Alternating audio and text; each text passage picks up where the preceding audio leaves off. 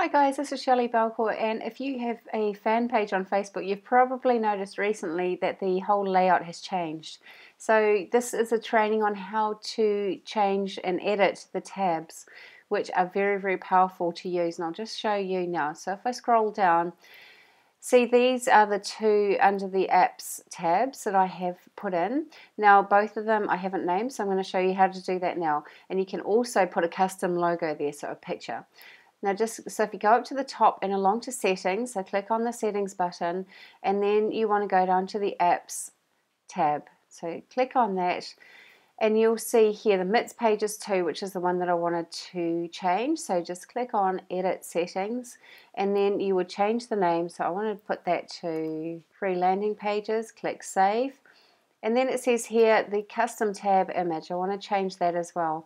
Now you will have to have done that. Now you need a little image that's 111 times 74 pixels, which it says here.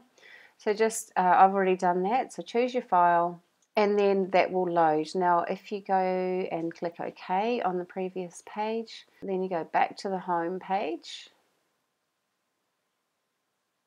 and scroll down to the apps again, and there you have a brand new image, and you can name it. So this is very, very powerful because anyone who's landing on your page can see this, or you can drive traffic directly to these pages in your ads. So I did want to tell you about these landing pages, which in the system you can create and load up to 3 landing pages or tabs onto your Facebook fan page, which was very, very good. It's most systems and software systems you can't do that with. So I'll show you what it looks like. This is what it looks like when you're developing it. So you have all this customization available, and then when it's finished it just looks like that. And so you can change the background image, you can change all this text, the colors, and you can put images within here and link it to your own CRM, so your Aweber or your GetResponse account or whatever you're with.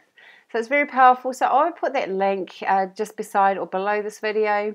So go ahead, and that is how you can get your tab edited on your new fan page. Hope that's helped. My name's Shelley Belcourt. Enjoy your day.